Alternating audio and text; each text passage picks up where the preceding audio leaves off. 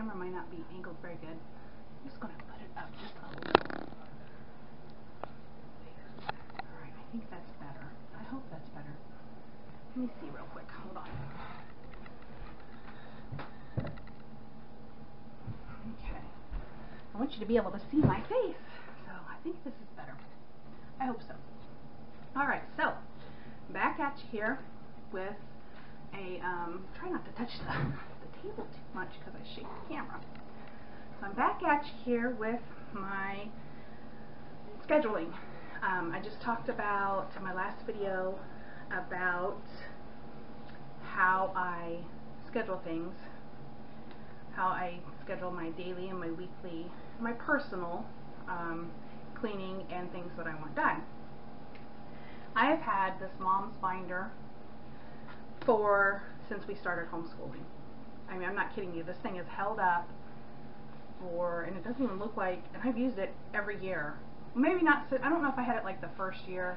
I know by the second year I had adapted to it because I need somewhere to keep all my papers.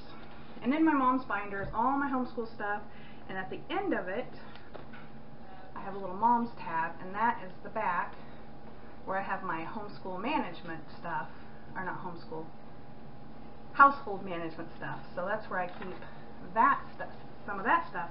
But it was really hard to get this out all the time because it's kind of big and bulky. For school it's great because it has my attendance, everything in here I need for my son and I for school.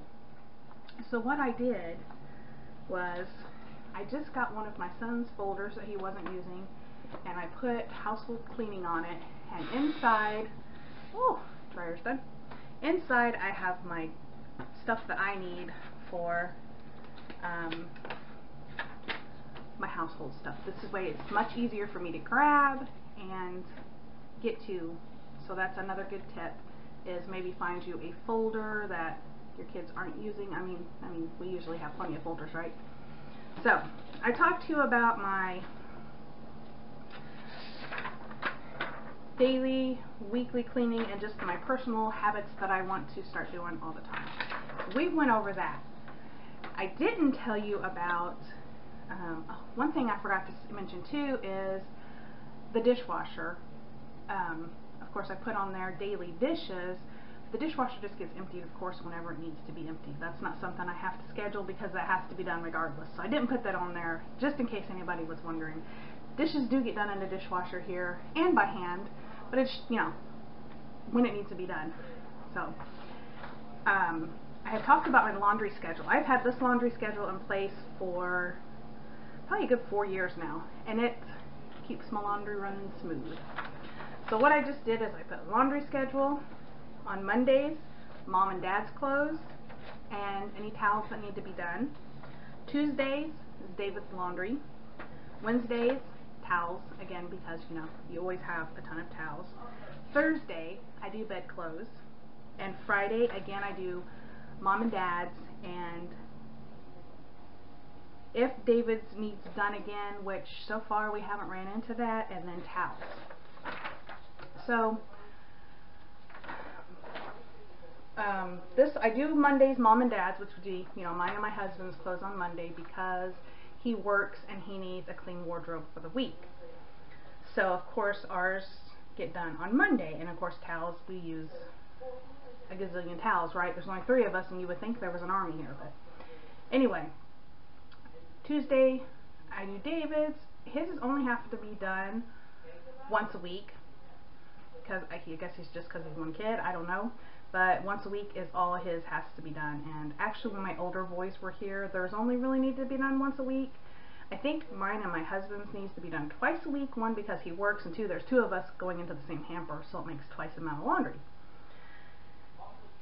Towels, I do towels sometimes more than what's on here, but I just make it a point to put them down. I don't know, because they need to be put down, right? Thursday, bedclothes. Bedclothes get washed once a week, you know, so that's just self-explanatory there. And then Friday, I usually try to, of course, get mine and Dad's caught up, because if I leave ours till next Monday, our hamper is climbing the walls. The clothes in the hamper, at least, climbing the walls. David's usually doesn't. I don't think I've ever run into a time when when I've had to do the kids more than once a week. and then of course towels. Now, this hangs up downstairs by my washer. I keep it down there, and the reason why I do that, I have this pretty well memorized, but there are times that I've been sick or hospitalized, and so my husband can look at this and keep laundry going while I can't. So it really helps him out too. And then also, I know some people like, they don't, okay, I know some people just like have what, lights, darks, you know, and everybody's clothes go into it. And when my kids were younger, I did that too. The two older boys shared socks, so it wasn't a big deal. They had their own underwear, you know, they like their own characters, so that wasn't a big deal. And they wore two different sizes, so I could always tell whose clothes to suit. And of course, me and Dad, you know, he's a guy, I'm a girl, I know who my clothes are from his clothes. We don't wear the same socks or anything, so ours can be washed together too. And even when David came along, it still wasn't really a problem. The boys were still, at this point, kind of sharing socks. Because they still were in little boy socks, you know, and all that stuff. It came about right after Dave was born. I'm going to say maybe when he was, right before he was a year or so, I started to, or maybe right after he was born, I don't remember exact time, but we started implementing everybody's clothes gets washed on a certain day, and no, we don't mix the hampers except for, of course, mine and my husband's. And that was because it got to the point where my two older boys got as big as my husband, and they were wearing men's socks, so whenever we threw all the white socks together, then all the socks would either end up in one, you know, Justin would have 1,000 socks and Thomas and Dad would have no socks, or, you know, Dad would end up with all the socks and Thomas and Justin would have no socks. So it got to the point where it just kind of, and then shirts, you know, sometimes they get shirts that are alike, and they're all wearing basically the same size, because Thomas and Justin were always real close in size. So, and then once they got so big, they were close to my husband's, you know, Dad's size. So it was just, it got to be kind of tedious trying to pick out whose clothes were whose. So what we did was, mine and my husband's gets washed together. Each kid got a laundry hamper in their own room, and when they took their baths, they took their clothes to their own room, socks, underwear, everything, and put it in their own basket. And then each day I assigned a day to, you know, David's clothes, Thomas's clothes, Justin's clothes. And then they would just wash and dry their clothes. You know, they would, mostly boys have dark colored clothing. Sometimes they would have light colors, and that was fine. You know, I taught them to do a light and a dark load. And when that happened, then we had the issue of the towels. So I always kind of wash my towels separately from my clothes. I know a lot of people don't. A lot of people throw in the dark towels with the dark clothes and the light towels with the light clothes. My towels go in a separate pile, and they get all washed together by themselves. And that's just the way I've done it for actually quite a long time. My problem was when you put a wet towel in a dry hamper with clothes can mildew, and I didn't like that. So I've always had kind of a separate container for the towels, and that's just the way I've done it. And then bedclothes, of course, I wash the bedclothes with the bedclothes because that's the way I do that. So that's my laundry schedule. It's kind of long, drawn out laundry schedule, just so you know why we do what we do. And then I found these little organizer type pages, and it looks like it's kristinsguide.com with a K.